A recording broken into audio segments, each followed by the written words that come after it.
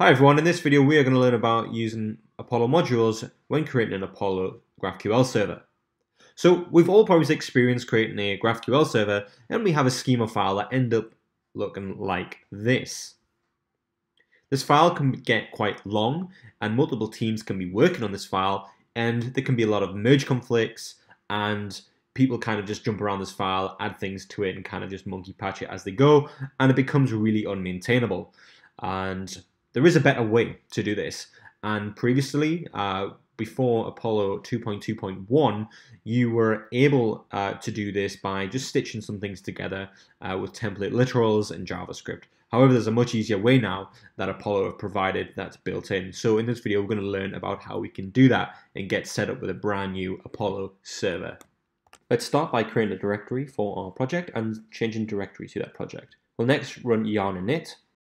Then we'll add some yawn dependencies here. Next, we'll open Visual Studio to edit our project. Next, we want to create an index.js file, and this is where we'll create our Apollo server. We need to import Apollo server from Apollo server, and now we'll instantiate a new Apollo server. And inside of here, we will place reference to our modules, but we're just going to leave that as an empty array for now. And then next, we need to start the server. So to do that, we'll type server.listen, and then on the callback for that listen promise, we will get the URL, and then we'll just console log once the server is listening the address to the console and which and where it's running. We can now go ahead and create a new file for our first module. This module will be product, and we'll create this file inside of a folder called product, which is inside of a folder called modules.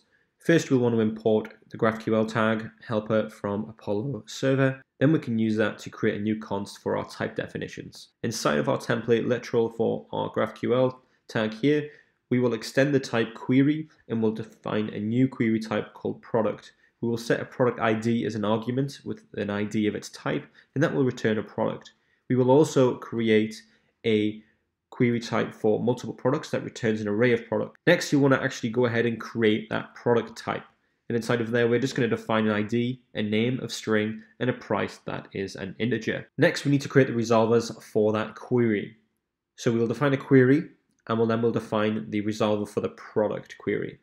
Inside of here, we need to get the argument ID, so we can destructure from args and get the ID, and then we'll just create a function. We'll now return a new product, and the actual object here will just return the ID that we passed in, and then a name of lamp and a price. We'll now go ahead and create the products resolver. That doesn't take in any arguments, it just returns an array of products. So we're just going to create some products here that return a random ID, a name, and a price. Now that we have two products returned from our products query, all we need to do now is export this and export the two const that we have defined above. It's important that these are named type defs and resolvers. Now inside of our index.js, we'll need to update the Apollo server to include this new module. So let's just run a simple require and point it to the folder for our product module. Next, all you need to do is run node index.js, and then GraphQL Apollo will run the server. If you open the GraphQL playground and have a look at this schema, you'll see that we have schema and products query types both in there. You can see we have the ID for the arguments. So if we create a product query and we pass in an ID, and then we just get back the name, price, and the ID for now, you'll see that returns the data that we create in the resolver. Again, if we run product, don't pass in any arguments but return the ID, name, and price, you'll see that we get the two products back that we created. So at this point, you're probably thinking, well, we've defined some types and a resolver. However, this isn't really showing me how modular Apollo server can be. So next, we are going to look at creating another module.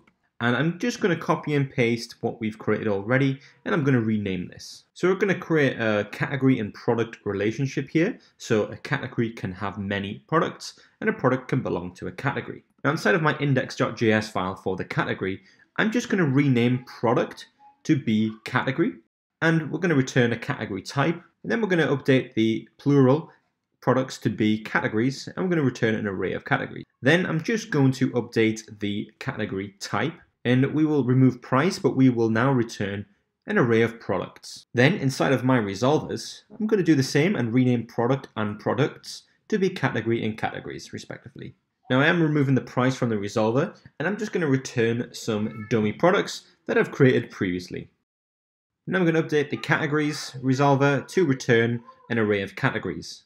I'm just going to return the same products and return some dummy IDs, and then we'll be able to use this in the GraphQL playground in just a second. And we'll copy and paste the category response and we'll return 2 categories, and we'll update the name of the second category. Now all that's left to do is to update and create a new root resolver, and that is for the product.